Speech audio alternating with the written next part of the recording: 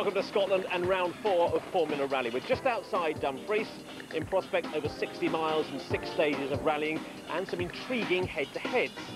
None more so than the battle at the top between Martin Rowe in the Puma, winner of rounds 1 and 2, and Justin Dale in the Works Peugeot, who after his round 3 victory in the Welsh Rally was going into the Kumho Tyres Scottish Rally just 4 championship points behind Rowe. Yeah, it was great. It's just what we wanted and what we needed for the Peugeot team. 2 second places early in the year, and to win that one, it's great. In Wales, Dale tamed the tarmac. Rowe struggled. But whilst Dale won, from a championship perspective, it could have been better. Looking at it at midday when sort of we were in the lead and Martin was sort of 5th or 6th, it was looking good for the championship. But no, everyone's got to get to the end, and there was cars there that, yeah, I really needed to be in between us. But if we can win this one, even if Martin's second on this one again, it takes us level for the championship, so that's our plan. But Peugeot weren't the only team with that plan. Martin Rowe had found round 3 difficult. Things were just not going his way. Left 9, bit scary. We were struggling on that day, to be honest. We weren't that competitive, and we were lucky to come away with the 2nd place.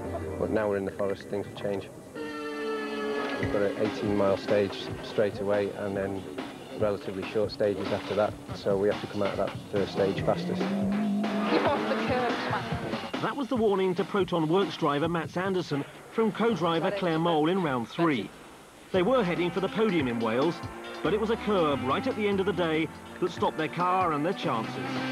The car is getting good on tarmac now as well. There's nothing wrong with it on tarmac, and we know it's good on gravel, so it should be a good event for us.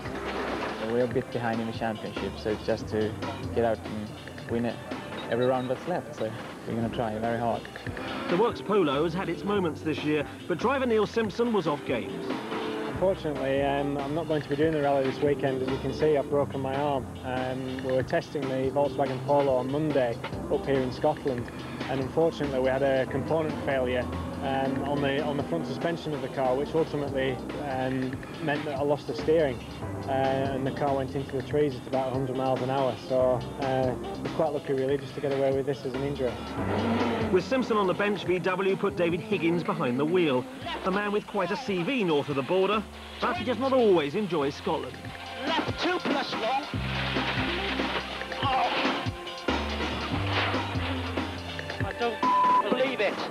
It's a fantastic opportunity for me, although it's not under the ideal circumstances. Like, nobody wants to get a drive because somebody else has injured themselves, but for me it's a great opportunity to get back out for some rallies this year, and we haven't had any time in the car, so I've had to learn the car this rally and see how we do and go from there really. Paul Wedgbury was quick in Wales before he joined the casualty list.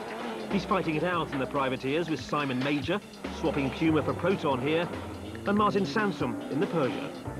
Pre-start in Scotland, pressure everywhere. We've got to win this rally. There's no options there. We have to win this rally. Stage 1 was always going to be hugely influential on the shape of this event. Out of the blocks and straight into 19 miles of rallying. The 5 remaining stages would cover around 40 miles. Martin Rowe was pushing hard. Winning here was his only interest, but his determination nearly took him off the track. He escaped, slick reaction saving him, but a reminder perhaps to finish first you have to finish. As Rowe headed down into the thick of the forest, his car sounded in trouble. Over-revving badly. And as the Ford Works team headed for one of the fastest parts of the stage, a number in the dashboard confirmed there was a problem. Rowe was in 2nd gear, forced there by an engine that was revving out of control. Change up, and the car could be impossible to keep on the track. It was a case of trying to keep the car on the stage. Rowe struggled to steer, on the very edge of control. And in front of the crowds, and ahead of the hairpin, Rowe was forced to stop. If he could find a solution, then he may reflect on this as a stage 1 hiccup. But if he failed, his Scottish rally chances would be over. We've become accustomed to Justin Dale's Peugeot pace, and with co-driver Andrew Bargery calling the shots, stage 1 was going well for this team. Right 7. And left 4, 80. Right 4, and left 3, long through dip.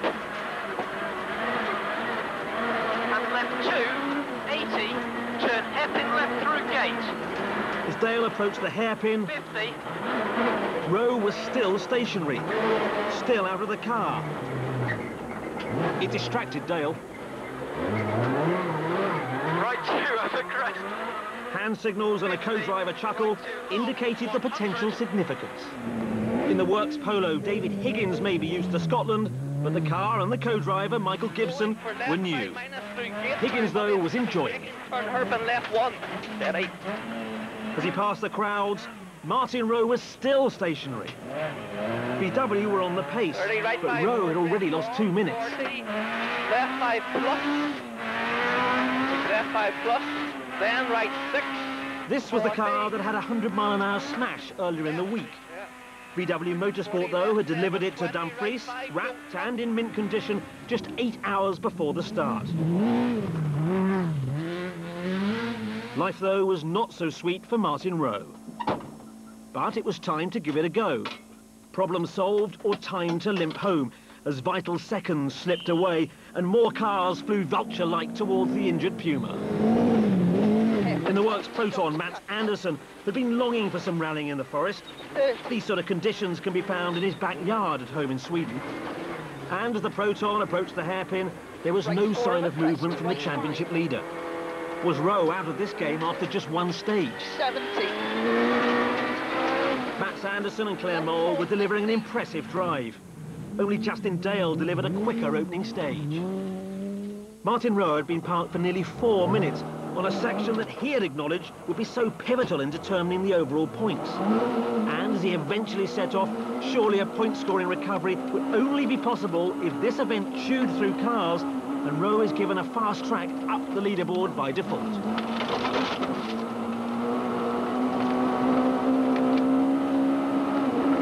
Justin Dale had no control over that, but he was shaping his own destiny. The Peugeot team looked fast, and they were fast.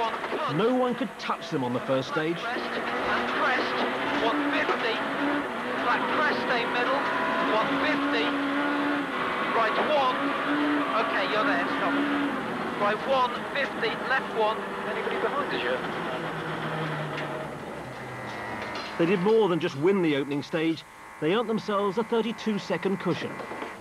Pretty disastrous first stage, really. I don't know, about 3 miles in, we had problems downshifting. The car wouldn't change down the box, and then we had a bit of an off. And then about a mile later on, I found the throttle was stuck wide open, and this is why I couldn't change down the gears. And basically, we were running out of brakes. It was on full power all the time. It was getting a bit hairy. I was having to slow the car down on the brakes, and then just dip the clutch on the hairpins. It was just revving on the limiter. So we were running out of brakes, so we thought we'd best try and fix it. So I got it, so it was stuck at sort of half throttle. And then got through to the end, but we dropped 3 minutes. So I don't know what they'll do, but they'll change everything they possibly can to fix it. It was uncharacteristically intense amongst the Ford Works team, but the solution was simple. Rowe was out of the wood and into the trees, but he had a mountain to climb. With Justin Dale a league apart from any other player, Rowe and Wood knew they'd be looking for others to trip up. But Rowe, out of trouble, was not delivering his usual pace. After losing 4 minutes 10 seconds on the opening stage, he finished 4th on the second stage, but around 15 seconds behind Justin Dale.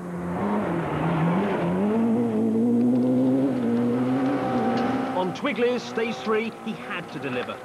But to do that, the hardware needed to be in perfect shape. And the noise from Rowe's engine suggested problems.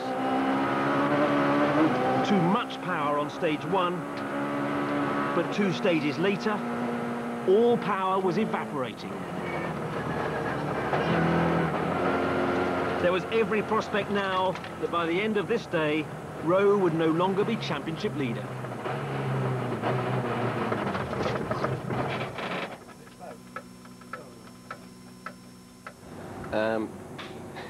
Then we stopped. Hang on, what stage was it? Stage 3 is the next stage. No, we've only done 2 then. No, yeah, feels like a long day, I think. Stage 3, probably a mile into the stage, we lost all the power from the engine. So got out, had a look, everything seemed okay, there's no liquids leaking, so tried to continue, but there's just no power from the car. So the prospects are sitting there waiting for a tow back. No, I wasn't too keen on that, and I said I was trying to encourage Martin just to see if it would go a bit further, and he fired it up a couple of times, and it would move, but as soon as it came to a slope, it wouldn't go up the slope, so I resigned myself to spending the rest of the day in there. Modern cars are complex things, you know, you never really know until somebody comes along with a laptop and tells you what went on, so the man with the laptop's just disappeared for the time being. They were good at keeping up appearances, but this was a bitter blow for Rowan Wood and for Ford. Yet, whilst they were the highest profile casualties, they were not the only ones. Things had started well for Ian Barrett in his Proton, 7th after the first stage. His day and his engine stopped 500 metres before the end of stage 3, and his rally was over. Paul Alexandre had a stage 1 puncture, but kept going. He finished 6th on that stage, but it was the only stage he finished. Fords have been revelling in Formula Rally, but in the early stages in Scotland, the pressure was really falling on one man's shoulders. A Frenchman, new to the Scottish forests, works driver Patrick Magot. In the first stage, Magot burnt brakes and time, and then he got into his stride. After 3 stages, Magot was lying 5th, but looking increasingly comfortable. At the halfway mark, though, there were 2 Peugeots in front of him. Dale was almost out of sight, but Martin Sansom and Phil Wells were just 1 place ahead, 4th after 3 stages. But whilst Magot was getting into the groove, Sansom had engine problems and occasional pilot error. Paul Wedgbury was flying in the punchy-looking Saxo, 6th after 3 stages. Not quite the blistering start he made in Wales, but a good drive. He kept out of trouble, and Sansom the only privateer ahead of him. By now, there were only 2 Super 1600 Pumas still out on the stages. Robert Woodside and Dean Beckett had lost 5 minutes on the opening stage when they stopped to change a puncture. Yet with so many retirements, they needed just 2 more cars ahead of them to fail to finish, and they would be in the points. Not everyone, though, was relying on others to fail. Justin Dale had won each of the first 3 stages and had won them convincingly. If the Peugeot pair could keep doing this, then they would leave Scotland as Formula Rally Championship leaders. Dale was now first onto each stage, and that was adding pressure. 150. I think a small disadvantage running first on the road now, because it is really smooth and greasy on the top, and some of it's actually grass, so that last stage was a bit interesting at times, because we didn't actually know anyone else's times until the end of stage 2. So we're still pushing as hard as we could through both of them, so yeah, it's looking good. We've just got to keep that going now. So Dale and Peugeot on a roll, and a fast, trouble-free start. Ford looking for answers. Martin Rowe looking despondent. Half the team's day was over. So we talked of all the head-to-heads, didn't we, at the beginning of this rally? Already Simon Major out, Martin Rowe out. Justin Dale, he's just cleaned his car. Things are going pretty well for Peugeot. See you after the break.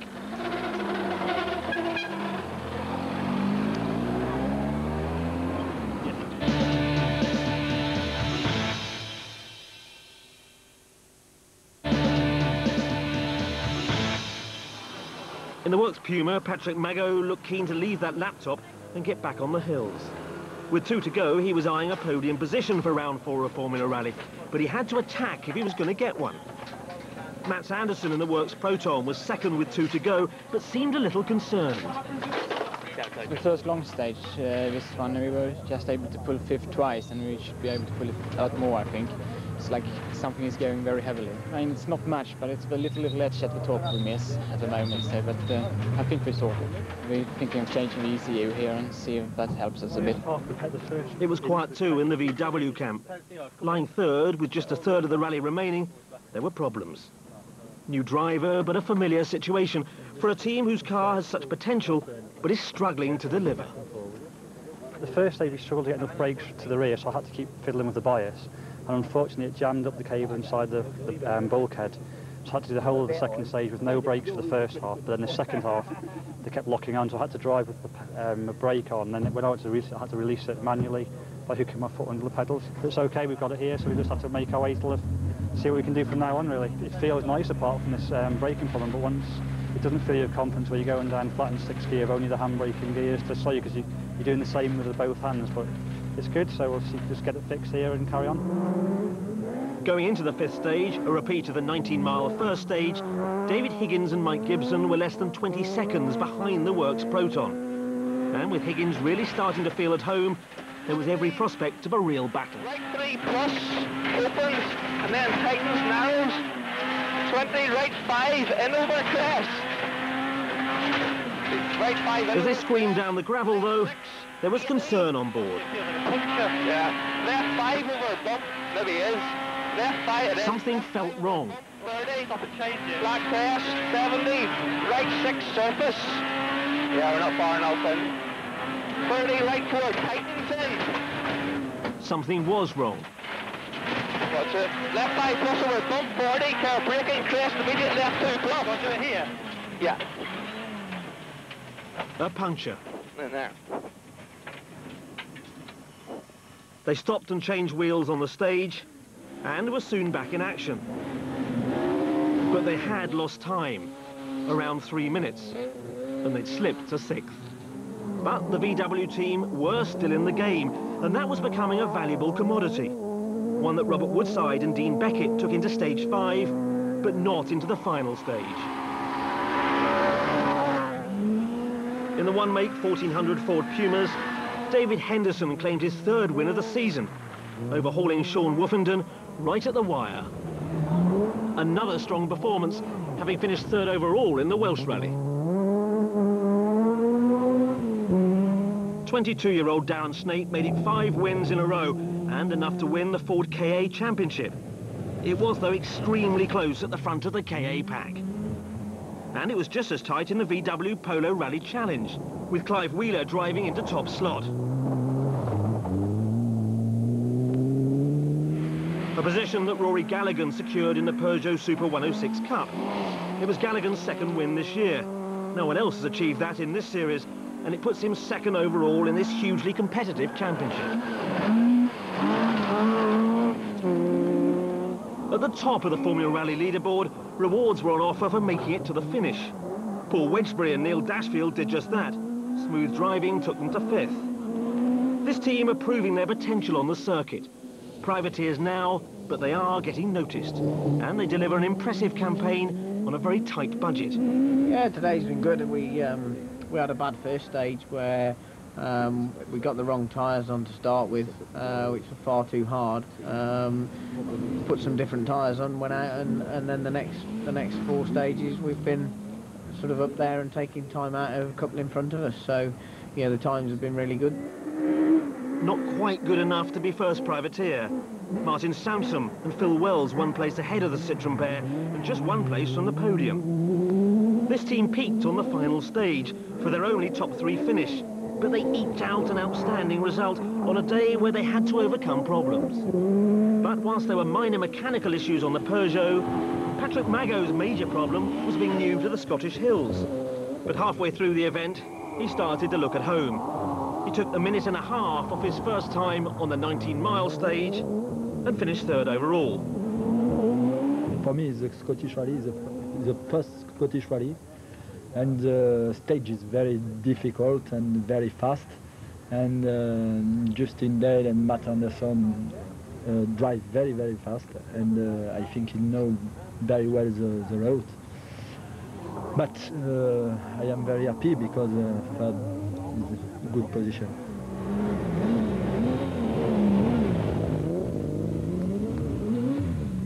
Going into the final stage, Matt Sanderson and Claire Mole looked comfortable in 2nd. A very similar position to the one they occupied in the last stage of the last round. Then they failed to finish.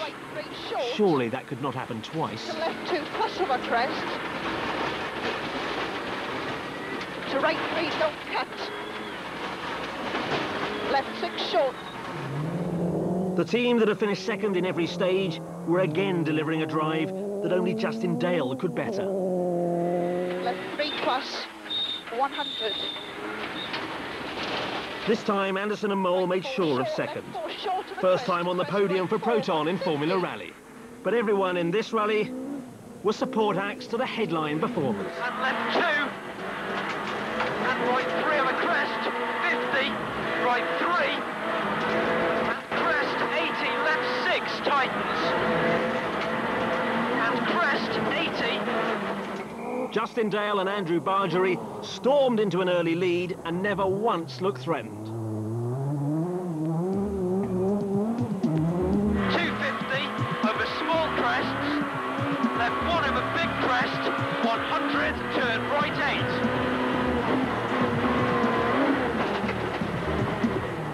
8. Second in round 1, second in round 2. They won in Wales, and in Scotland, they won every single stage. Their second consecutive rally win, and the new championship leaders. Preston crest 40, braking right 5, and left 8. Okay, we're there. Gets in there. Nice one. Done it. So VW make it to the leaderboard. Quite a battle there between Sansom and Wedgbury. But this was Dale's day. Did it feel as good as his first win? Just as good, really, because it's proved that we can do it on the gravel as well. Okay, one of the sort of tarmac event like it was last time, it's really tight and twisty. Now we've got into these really quick forests in Scotland that, no, it just proved that we can do it there as well. And at last for you, things have changed right at the top of the leaderboard. Yeah, it puts us on top of the leaderboard for the first time this year, which we're really chuffed with, and the whole Peugeot team are. So Dale has converted a 4-point deficit into a 6-point advantage. But as Martin Rowe knows, things can change quickly in Formula Rally. Magot and Anderson in the wings, waiting to pounce. The car's been working very good through this week, and handling is absolutely brilliant. What a contrast to the end of the last rally. Well, that was the first time we were going to have a podium finish, and we needed the points. So it was a bit of pill to swallow, as you all saw. And they'd worked for it. It's been a tough old fight. I'd like to have had that first place on the podium, but maybe next time. Valuable manufacturers' championship points there for Proton, but it's now Peugeot at the top. Ford losing their lead, but Magot's third place providing points. So that's it from Scotland, the end of round 4, but more significantly, the celebrations behind a new championship leader for Formula Rally. See you in Kent.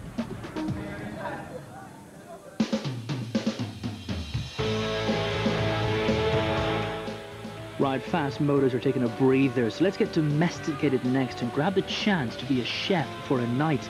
The mission to take over a restaurant in Cheshire and make it work. Not easy.